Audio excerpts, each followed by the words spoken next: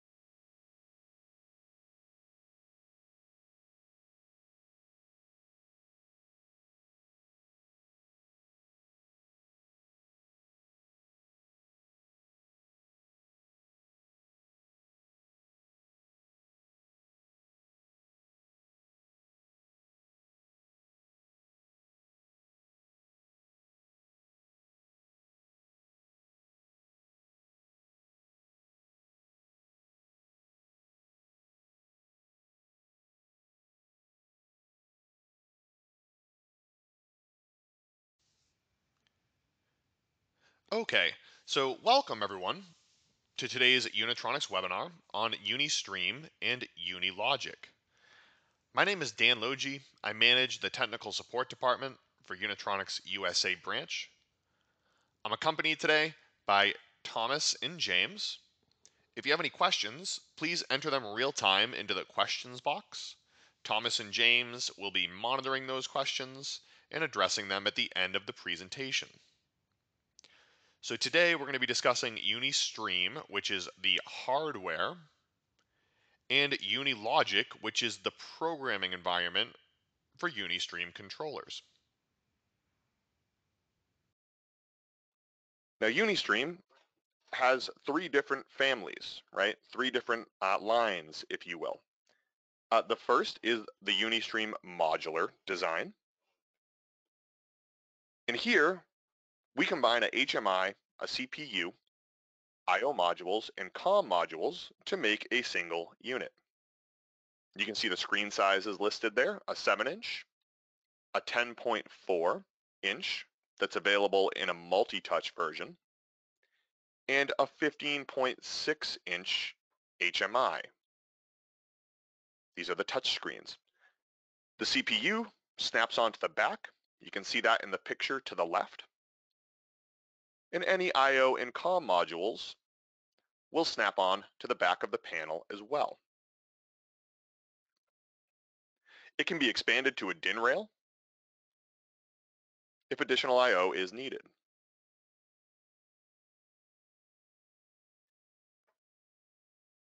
Okay, next is the built-in series. Here you can see the three different controller sizes, the HMI sizes, a 10.1-inch, a 7-inch, and a 5-inch. And these are built in, okay? So unlike the modular design, these controllers have onboard I/O, okay? So I/O is built into the back of the panel. And this can also be expanded to a DIN rail if additional I/O is needed. Okay, these are great for small cabinet sizes, right? Where you don't have much depth in the cabinet, you can add one of these. You get all of your I/O on board, all of your comms on board in a single unit.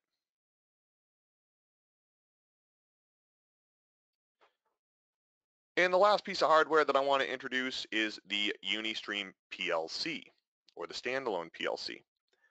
You can see the picture to the right. It is only a PLC, right? It comes in a version that has I/O, or you can get it with no I/O and expand the unit to the right. The HMI, or the screen, comes in the form of a IoT device, like a cell phone, a tablet, a PC, or an HMI, right? The connection type is a VNC connection. So you program the screens inside of the controller and use, again, your smartphone or your tablet or your PC to access those screens. And we call this a virtual HMI. And this is a great option if the PLC needs to be inside of a cabinet, or if you don't access the HMI very much, right? If an HMI isn't needed, you can just use the PLC version of the Unistream and get all of the same functionality, right? It still has all the same I/O capabilities, ladder capabilities, and so on. So it's a great option for those projects. Okay, so that was an introduction to the different Unistream controllers. Now let's take a look at Unilogic, the software environment. And this is how you program the controllers to perform tasks or to show things on the HMI. Now there is one software to program Unistream controllers, right? It's all-in-one software to program your PLC in ladder, your HMI, all of your IOs, all of your comms, and any motion you may have, right? Like servos or VFDs. Now let's take a look at the top of the software. This is what we call the ribbon, okay? And it has tasks that are not related to programming, such as downloading, uploading, online mode, establishing communication to your device. You can import and export your tags or your memory of the controller and edit them in Excel. There's some debugging options and some commands here under Unistream Management, like setting the clock, resetting the PLC, updating the firmware, and more. There are additional tabs on the ribbon for help, which will be the help file, sample apps, and then the tools section will update with the project, right? So as you navigate your project, your ribbon will update and have additional options here at the top. So that's your ribbon. To the left is the Solution Explorer. This is how one navigates their project. You'll see everything from hardware configuration, where you define your controller and any I/O models that you're working with. Any motion devices like servo or VFD will also be defined there.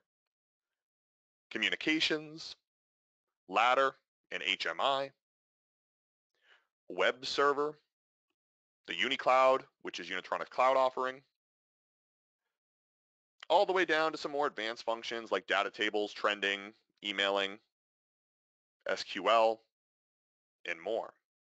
So again, this is how you navigate your project. If I'd like to go into the ladder, I expand the ladder, and I can navigate to a function. And here,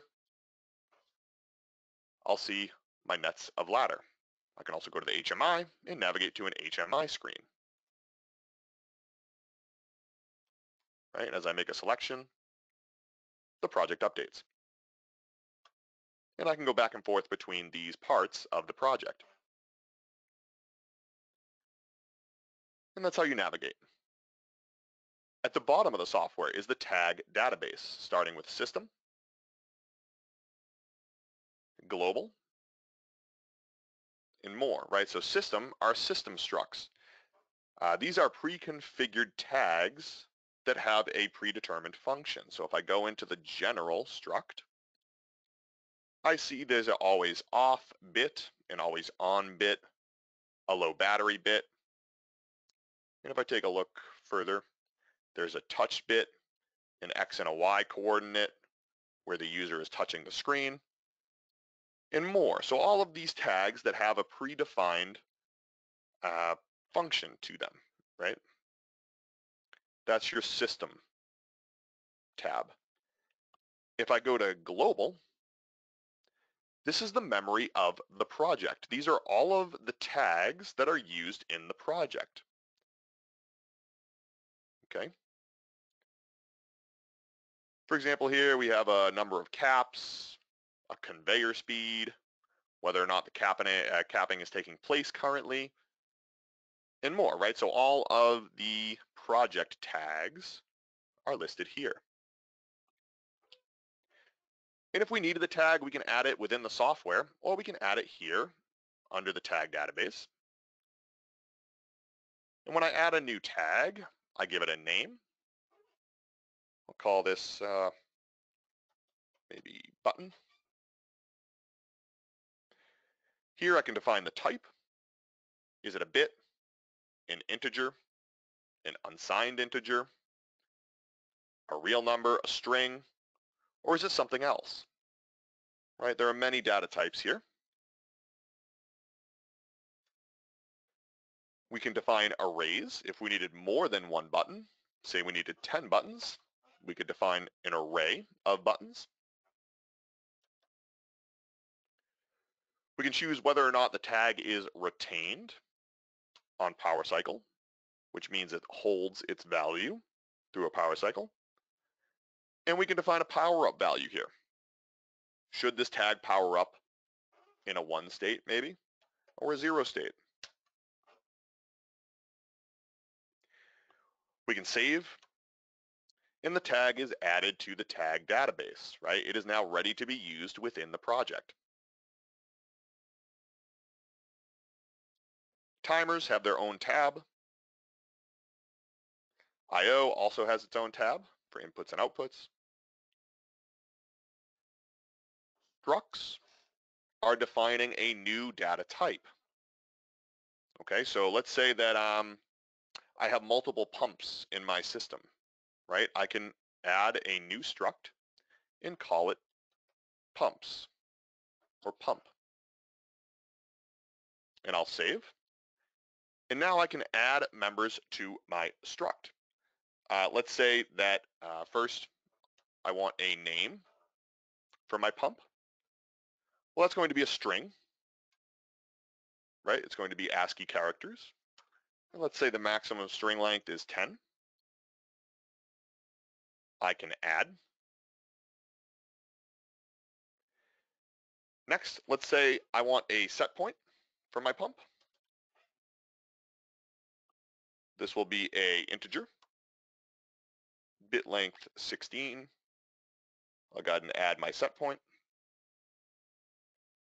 Maybe a real-time pressure. Also an integer 16, I can add it. Maybe an alarm bit, if the pump is in a alarm state. And finally, a on-off bit telling me if the pump is running. So here we've defined a new data type called pump, right? And it has these 5 types within it, right? It's a group of mixed data, a name, set point, pressure, and 2 bits, one for alarm and a on-off. Now if I navigate here, the struct is created. Now the real power with structs is that they are a type, okay? This is not yet a tag. What I can do is navigate back to global, and I can add a new tag. Let's say pump 1. I can drop down the type, and instead of selecting a bit or an integer, I can scroll down to the bottom of the list here, and I can select my struct that I created called pump.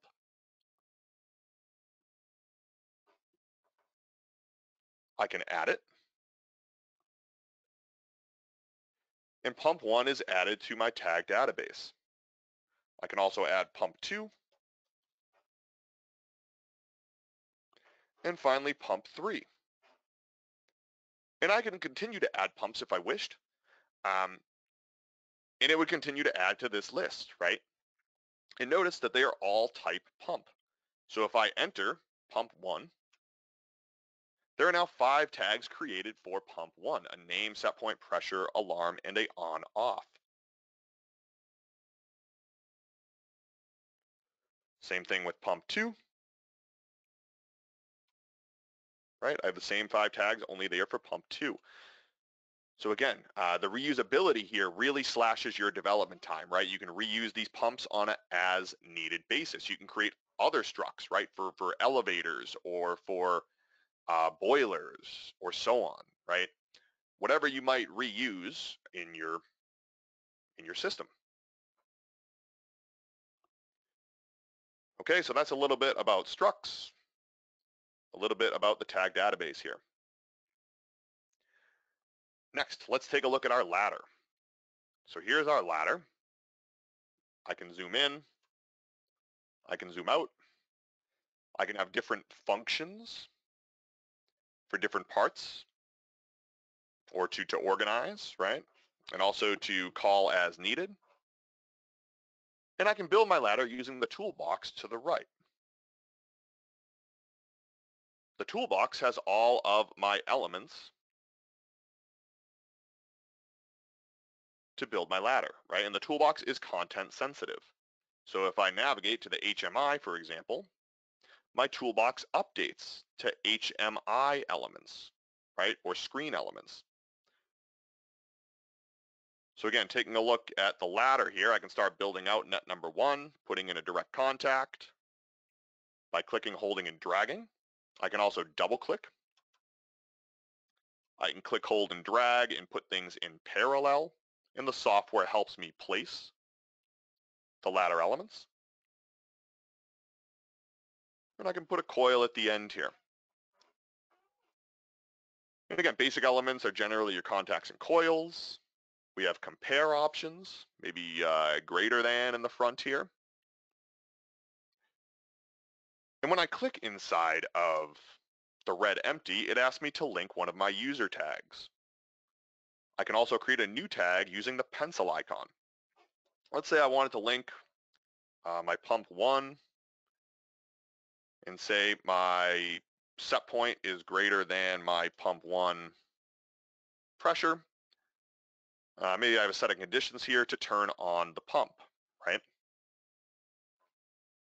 And you can build your ladder as needed, right? There's no top or bottom, left or right to these. I can keep going to the right, and we can see the net just extends, right, to the right, and we can continue. There's a question, how do we do a one-shot? That would be a positive or negative transition contact here, right? So if I wanted to recognize when the pump started, say pump 1, I can link pump 1 on off, and this will tell me when the pump originally started. It'll pass power one time when the pump turns on. Say I wanted to recognize when an alarm happened, right? I could use a positive transition, link pump 1, and the alarm bit. And again, this will pass power one time when the alarm happens.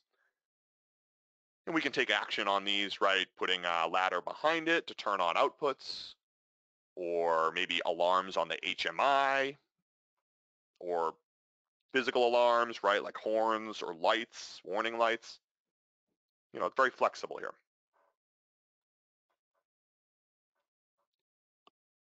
Okay, if I wanted to get rid of the ladder, I can just highlight and delete. Now let's go to the HMI here. And again, we see the toolbox has updated with HMI elements, right? Everything from buttons to image elements, graphs and meters, media like video or PDF viewers, schedule blocks, right, to show the time and the date, and more. And to use one, we can just click, hold, and drag the elements onto the screen. We can also double click, and the elements will be added. It is a multi-layer display, right, so you can layer things on top of each other. And you can also delete the elements.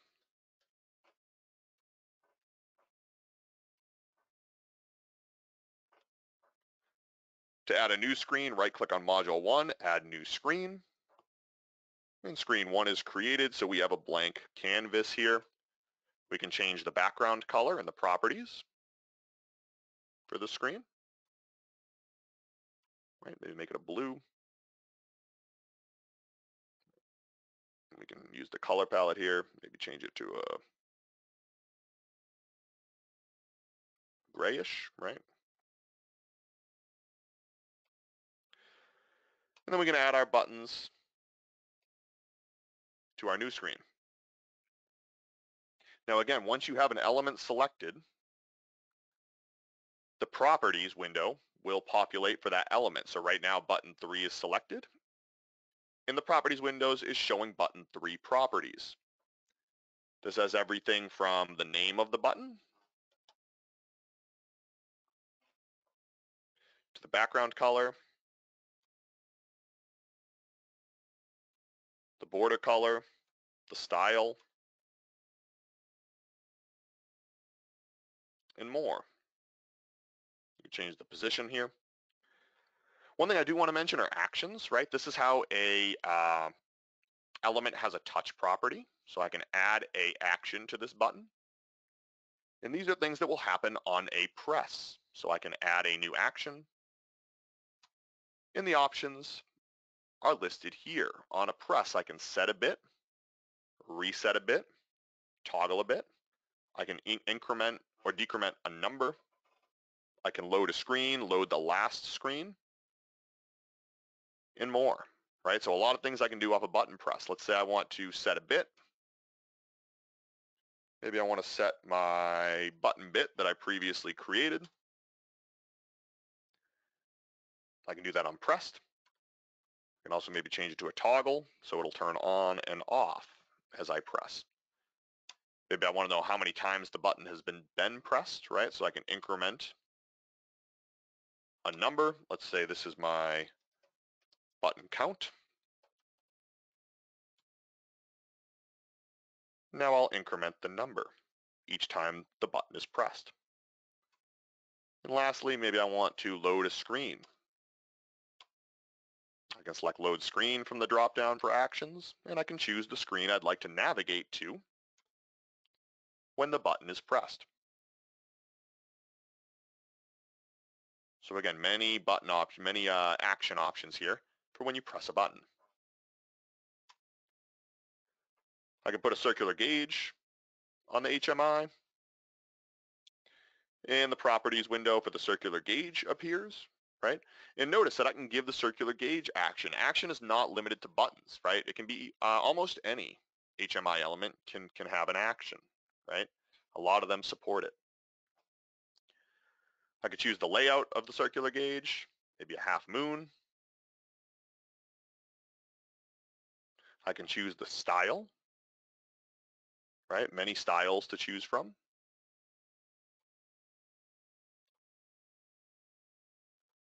Right? And I have to link a tag, right? Let's say I wanted to do the pump one pressure.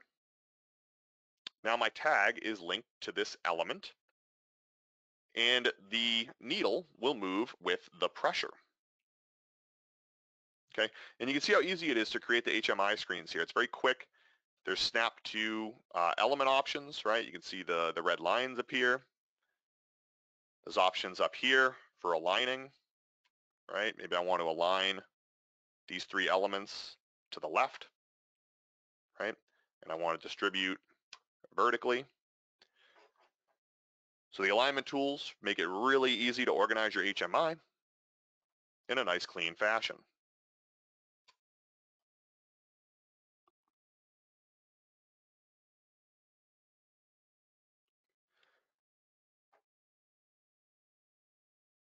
Okay, so there's a good question here. As I navigate to parts of my project, right, you'll see the latest parts up here at the top, right? So I was in my ladder, my function one, my bottling screen, capping, gauges, and more, right? Let's say I wanted to view my function one, which is my ladder, and my bottling screen at the same time. No problem. I can click and hold bottling and move it, and it detaches from the project. I can now put this on a secondary screen, right, and program at the same time my ladder and my HMI, right? It is a very nice feature to be able to view your HMI and your ladder simultaneously. I can also, if I'm only working with one screen, put them side by side, right? And I can see my ladder and my HMI next to each other. And I can customize my viewing space, right? By maybe minimizing some of these. I can even pin them or unpin them, right? To maximize my space. I can go ahead and repin them by hovering over them.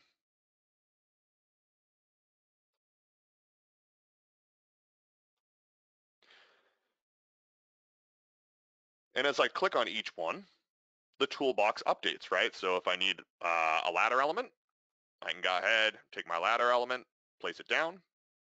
And if I need a HMI element, I'll click the HMI and drag a button. And I can program again simultaneously, right? Very useful.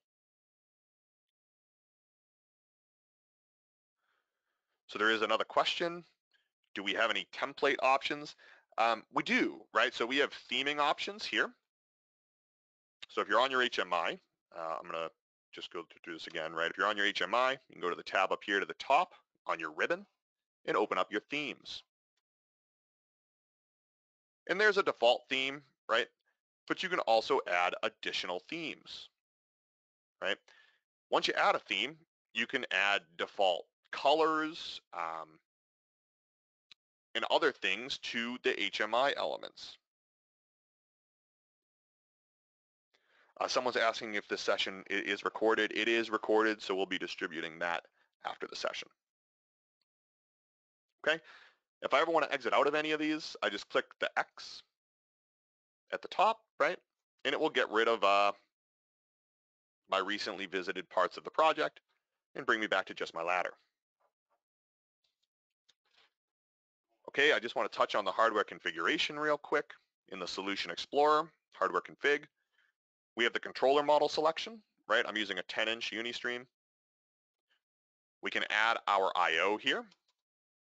So our I.O. modules, by double-clicking each I.O. module that we have, and it's added to the back of the panel, the HMI. I can add a expansion adapter, and it will bring me down to a DIN rail, and I can add more I.O. modules. So this is essentially what you'd see physically, right? Right now I have two models on the back and everything else on a DIN rail. I can put things in between, right? So if I maybe wanted to add a module in between these two,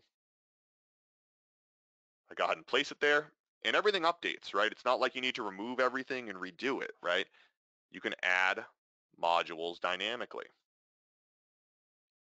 okay? For each I.O. module that I add, at the bottom of the software, under the I.O. tab, is where your tags for your I.O. modules will reside, right? So this first I.O. module here is this model here.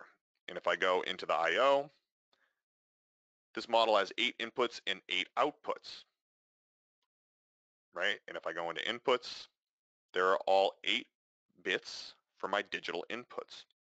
I can add an alias name to this and call this maybe my valve or something like that, right? And then when I use it in the ladder, I could take my direct contact, place it down, and I can reference the I.O. module directly, right? And they're located here, right? I can reference my inputs directly, or I can reference the alias name, right? So if I named it valve, there is my alias name. And if I hover over it, it'll show you the input that the name is referencing. In this case, module 1, input 0. Okay, as long as the I.O. block is not in use in the project, you can right click and delete it, and it will remove it from the project.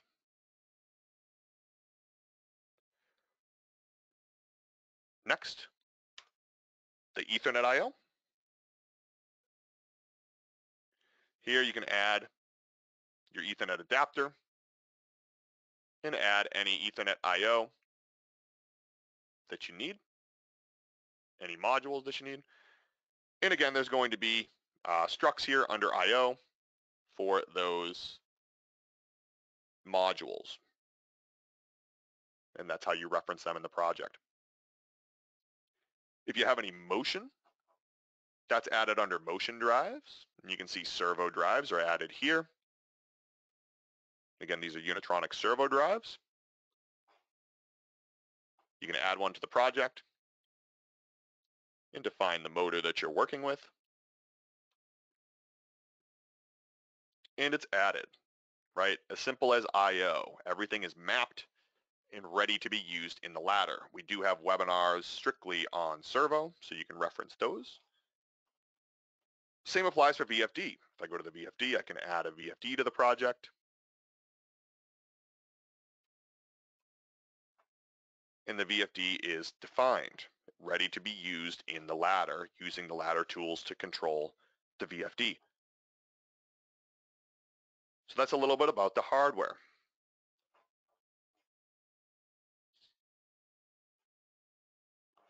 Next, what I want to do is a quick example of a UDFB, or a user-defined function block. So far, we've done everything in function 1. And we're going to build a very basic function for our pumps. We're going to say if the set point is greater than the current pressure, right? So if our set point is higher than the pressure, we want to turn on the pump. I'm going to add a function and call it pump control.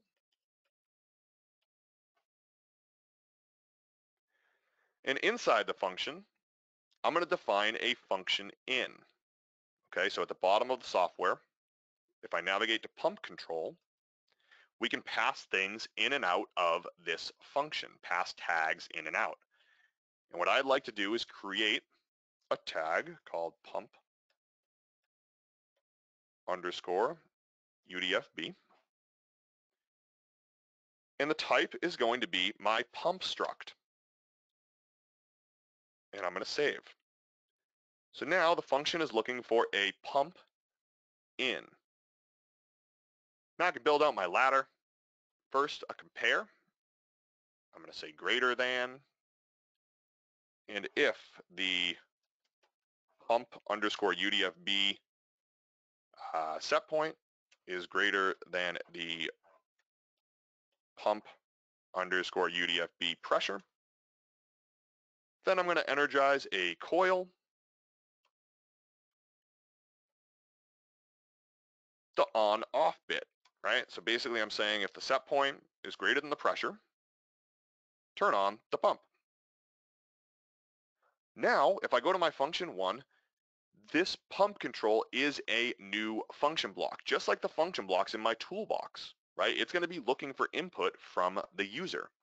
So if I click it, hold it, and drag it,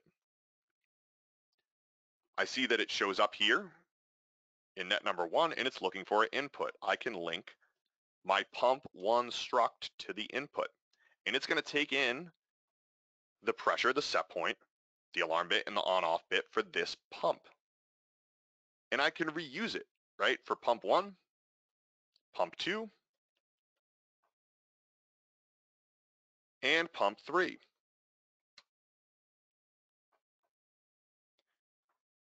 And this was a very basic example, right? But you can see the power here, right? You can build your own function block and reuse it as many times as you wish for repeat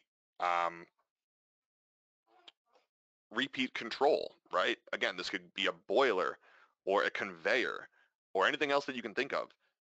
If you have repeat control, the UDFB is a great function. Next, piggybacking off of this example, I want to show a custom control, and that's going to be on the HMI. And it's essentially going to be a group of HMI elements that you can use on one of your pages. So I'll add a new custom control, and I'll call this my pump's custom control. And just like the UDFB, I'm going to go into the writable parameters here, and I'm going to add a function in or a writable parameter to this custom control. And I'm going to call this my pump underscore custom control. And I'm going to drop down the type. Type is pump, right, that we created earlier. And I'm going to save this. And now the writable parameter is a pump, right?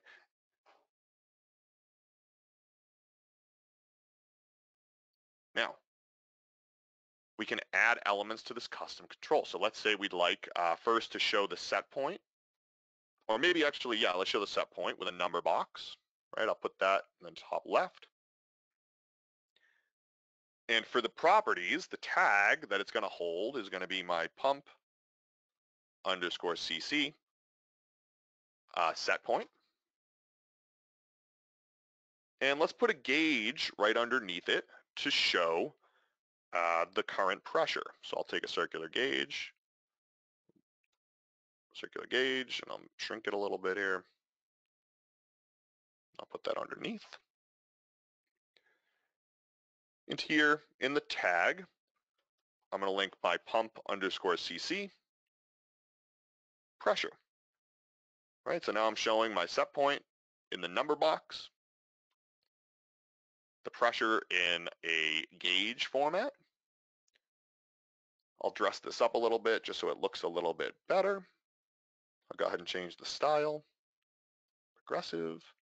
Maybe I'll add a couple of ranges here. Maybe 0 to 50 is green. 50 to 75, make yellow. And 75 to 100, we can make red. And you can see the colors are added to the gauge, right? And we have a lot more options here that I didn't touch on, right? Like changing the label color. Maybe we make that a nice white. You can see the labels updated as such, right? Perfect. So now we have our custom control, right? Let's say that's good for now. I can go to the HMI tab here at the top. I can optimize the size. And we can see it shrinks the custom control down, right, to show just what's needed. Now let's go to the HMI and actually put this on screen, because right now it is just a custom control. It's not used anywhere. I'm going to add a new screen just to demo this. And if I go to the toolbox, all the way to the bottom, there will be custom controls. And I can see my pump custom control is there. And I can put it on screen. And I can put as many as I wish on screen, right? Again, the reusable factor here, right? It really cuts development time being able to reuse some of these elements. For each element, I can link its own pump, right? And it's looking for the struct that I already linked. So pump 1, pump 2, and pump 3, right? All shown here. The nice part about the custom control is that if I do need to make a change, right? Let's say I wanted to add a button here. We can go back to the custom control. If we want to make it a little bit bigger here, we'll say the height is 250 now. Oop. Say the height here is maybe 300. Okay, now we have space for our button.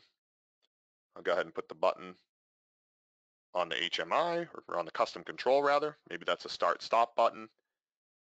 And if I go back to screen 2, the button is added to each of the 3 custom controls, right? So again, as you add elements to these controls, everything updates.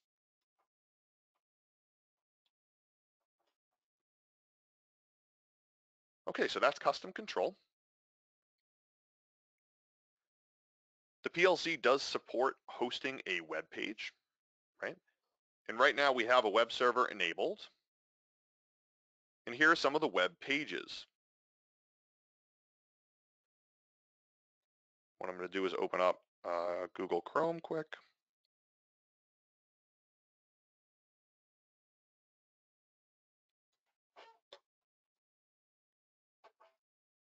And I'll show you the web pages momentarily.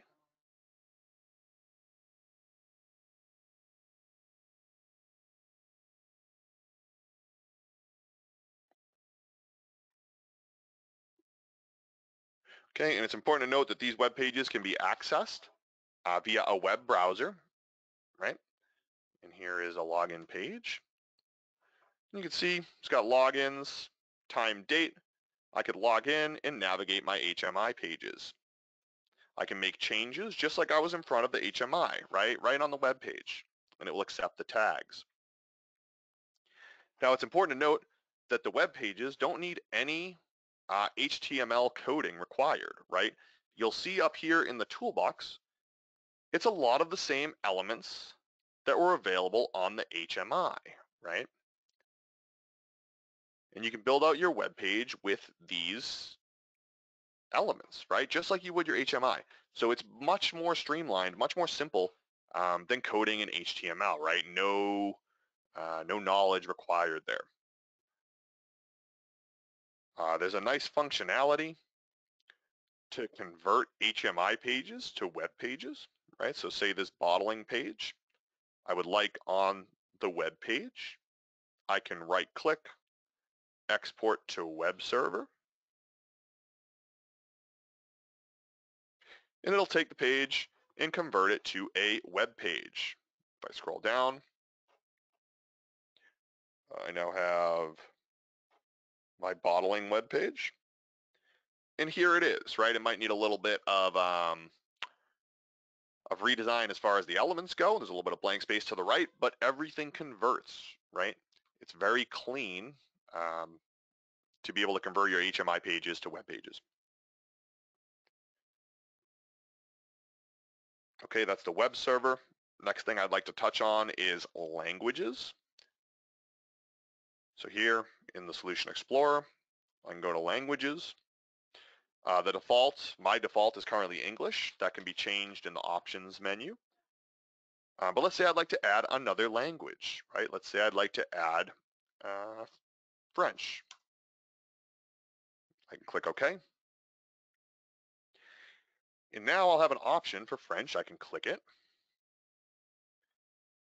And you'll see here that every element in my project that has text on it is in this language section here, right? I have my English language, and then a column for French to convert the language, right? And I can enter the French version of button 1 here, right?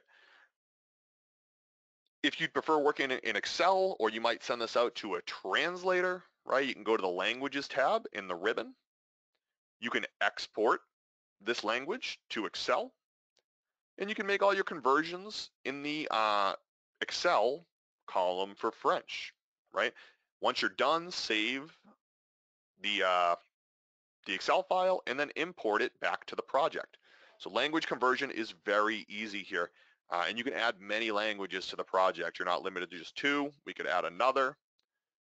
Maybe we want to add Spanish and Turkish and Russian. We can add all of them, right? And they're all here.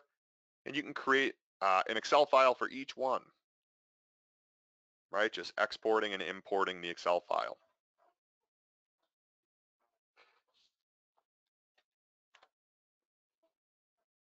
Okay. Next option I'd like to discuss quickly are communications.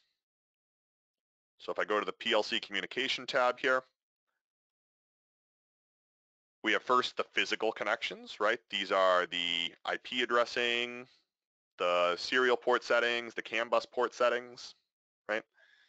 And then we have the protocols tab, okay? And this is where you set up different protocols for the controller to communicate.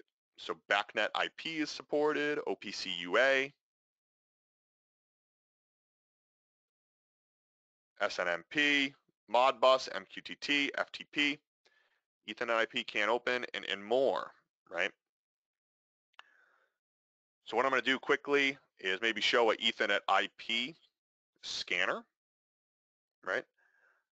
We support EDS import, which is electronic data sheet, right? So I can click on the import node from EDS, and I'll import a third-party Ethernet IP EDS file, right? This is a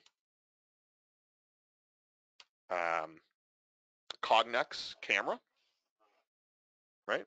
I'll go ahead and import it. And it is now created, right? I can add the IP address of the device here.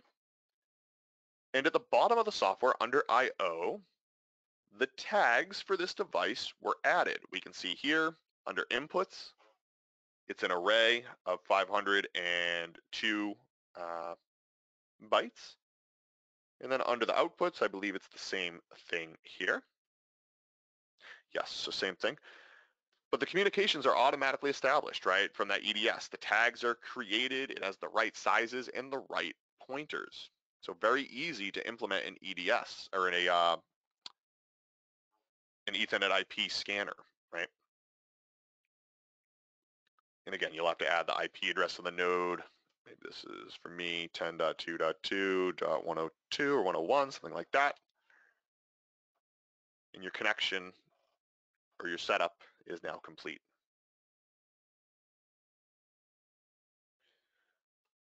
Can't open, same thing, right? You can add can't open nodes from EDS files.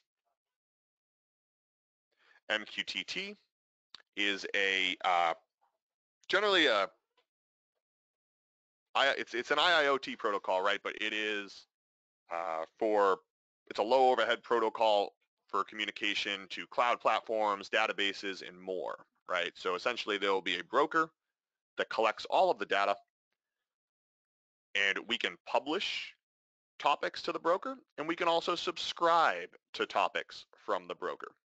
And again, a broker can be a cloud service, it could be a database, it could be a piece of hardware, right? Like a controller type device. Very popular protocol. It's growing in popularity, and it's very easy to use.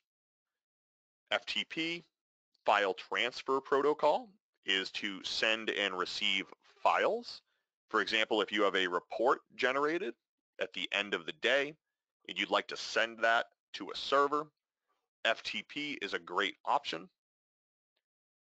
Similarly, if you wanted to have updated recipes on your controller, we could receive updated recipes from a FTP client or server, right? So it's a way of sharing files.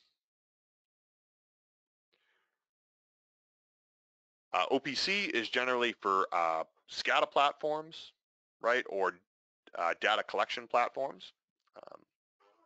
Very popular in that world. BACnet is very popular in the building management industry, right? So if you're in a building, a BACnet Explorer will collect data and show that data on their side, and again, it's collected via BACnet. Okay, the last communication option I wanted to mention, or actually a few more here, SQL, right? If you wanted to communicate to an SQL database, we can send queries to that database. REST APIs are supported. If there's an API server and you'd like to send or receive data that way, you can do it.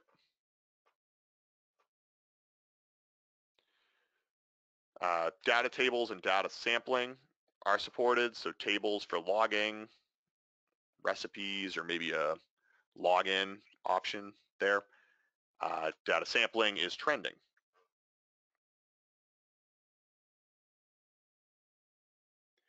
And real quick, I'm just going to show an HMI of a 10.4 inch that I have on my desk. It has a demo project loaded into it.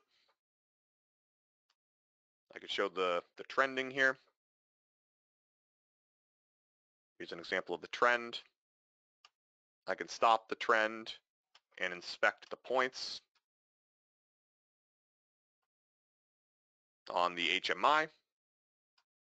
I can go ahead and play or resume the trend. This connection here is a VNC connection, and the reason I'm showing it quick, it's what the Unistream PLC will use to access the HMI pages, right? So again, the no screen unit uses a VNC connection. This is tight VNC that I'm using now to access the pages of the HMI remotely. And again, this can be done on a smartphone, a tablet, PC, or an HMI that supports VNC.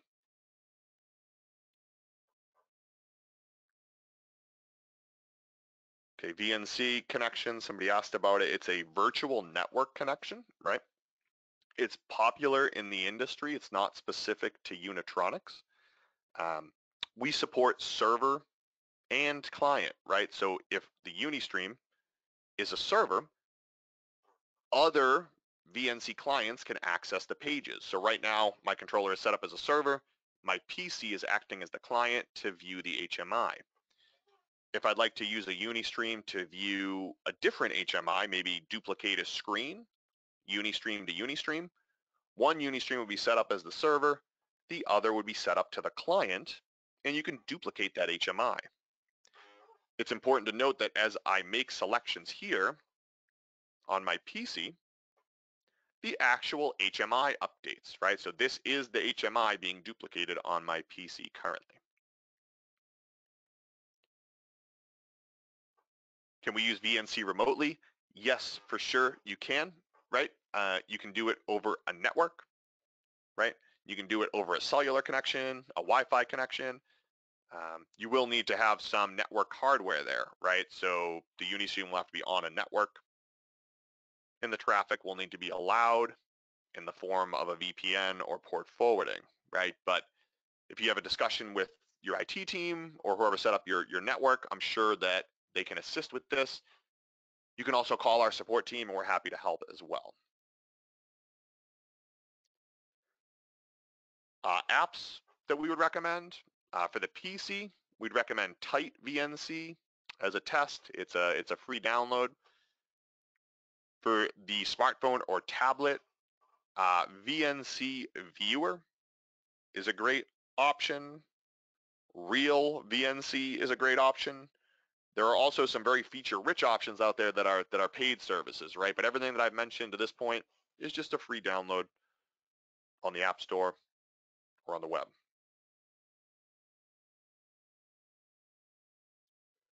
Okay, so at this point, I'm going to go ahead and pause and read the questions. If you have any questions, feel free to enter them into the questions box now.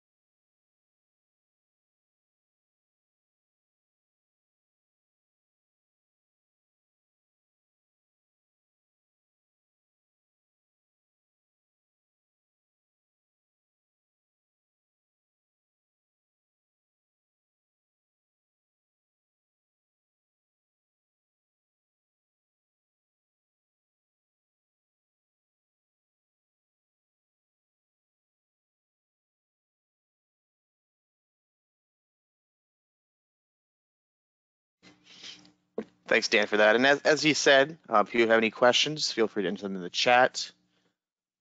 We'll give it a few moments here for some questions to come in, and then that will conclude today's webinar.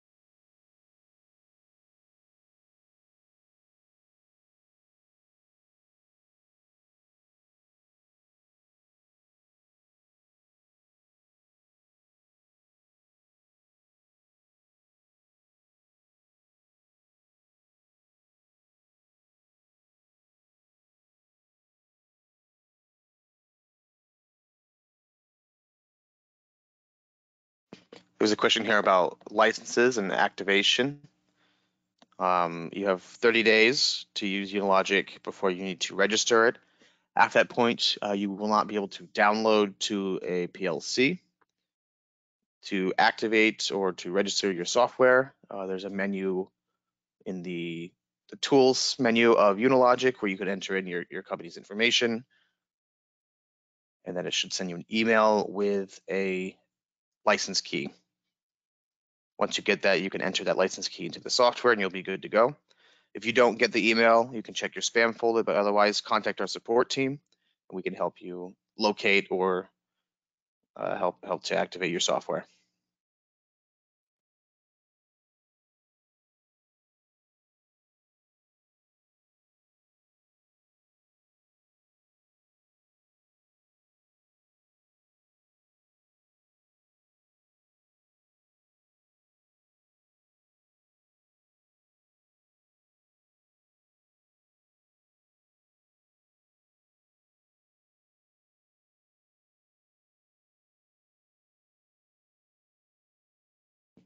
There's another question here about VNC.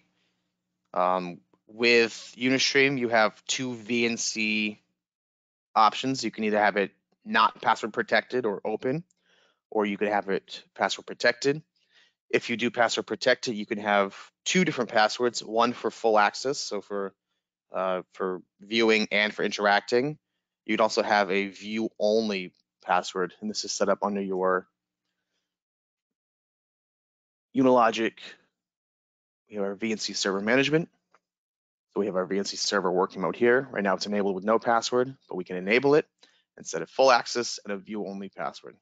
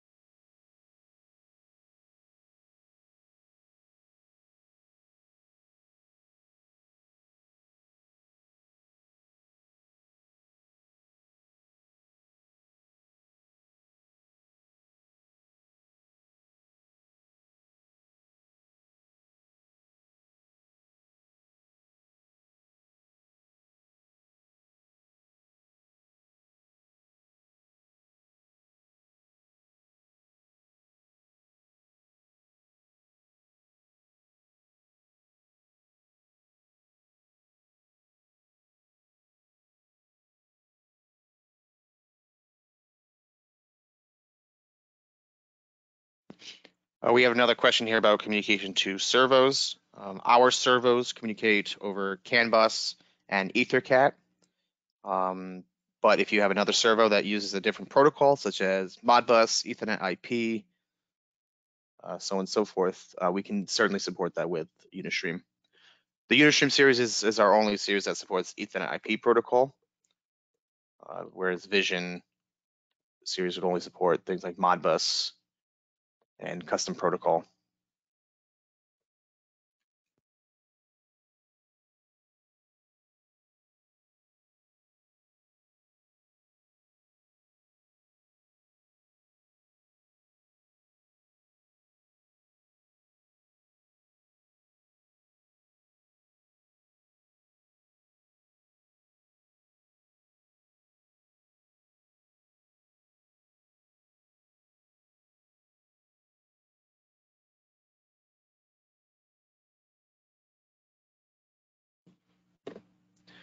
Okay, well, I think that's all the questions for today. So thank you everyone for joining us. If you have any further questions, please don't hesitate to contact our support team. We'll be happy to answer any questions you got. Thanks for joining us today and have a wonderful day. Goodbye.